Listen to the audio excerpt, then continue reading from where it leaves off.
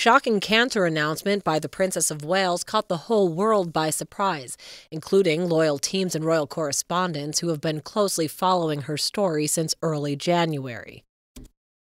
Besides Prince William's unwavering support, she will no doubt be counting on a close circle of family, friends, and royal aides to support her as she continues her treatment. For the family, this is a fresh blow in a year that has so far dealt them plenty. A source close to the princess had shared Kensington Palace staff were in tears after learning of her shock cancer diagnosis. The source added that members of the royal household had been deeply affected by the news. When putting the final touches to the magazine, royal journalists and experts got a very surprising message to say that there was going to be an update on the Princess of Wales around 15:30 p.m. that afternoon. It was one of those stand-by-your-desks moment, and people were very, very sad. Loyal teams described the shared emotion as a national sense of very deep sympathy and shock, and emphasizes that is not what we were expecting. BBC Studios Events, who was in charge of the production of Catherine's video and how the late Queen also relied on the same unit to get her most poignant message across to the nation during lockdown. They praised the professionalism of the princess's video for being direct, incredibly poised, and done all in one take. The princess's supporters will seek to guard her from such abuse and to protect the Wales children while their mother copes with her cancer scare.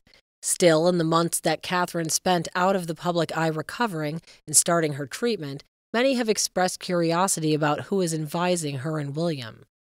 Interest doubled when the royal household posted a listing for a communications assistant on Thursday, a role with a starting salary of £26,000. Whoever gets the job will join a team dedicated to guiding the Wales through Catherine's diagnosis. Natalie Barrows, one of Catherine's most trusted aides, has been called her right-hand woman and has been pictured assisting the Princess of Wales at several public events in the past, including as recently as last year.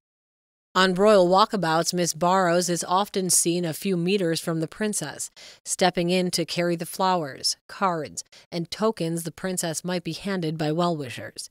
Her assistant private secretary is believed to have stepped up with William's private secretary to help ensure the couple's charity work continues in their absence. Adam Bourne is the senior communications secretary for the Prince and Princess of Wales. Lee Thompson has served as their communications secretary since 2022. Edwina Idles, the deputy's communications secretary for William and Catherine since 2021. Rhea Vernon serves as a communications officer for Team Wales. Like his wife, William has hired a new private secretary recently. In early February, it was just one of the first to report that the Prince of Wales had hired Ian Patrick for the job of his right-hand man. He is a seasoned diplomat, having spent 8 years working for the British Foreign Office. That knowledge will likely come in handy as William's role representing the British monarchy abroad expands.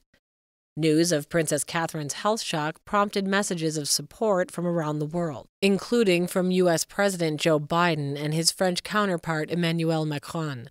Celebrity well-wishers and politicians of all stripes have also called for the princess's privacy to be respected. It comes after cruel online trolls targeted the future queen with vile speculation about her health and whereabouts. With the king and queen going through their own cancer experience and the tight-knit Middleton family rallying around them, the Wales will be hugely supported, and the outpouring of messages from the public and the wider world will no doubt give them further strength. The news puts into context Prince William's determination to be at his wife's side, and explains his absence from the memorial service of his godfather, former King Constantine of Greece, a move that triggered much of the speculation online. Meanwhile, her message will have struck a chord with so many families living through a cancer diagnosis. Her bravery in speaking out, while also reassuring others that they are not alone, have brought comfort to so many.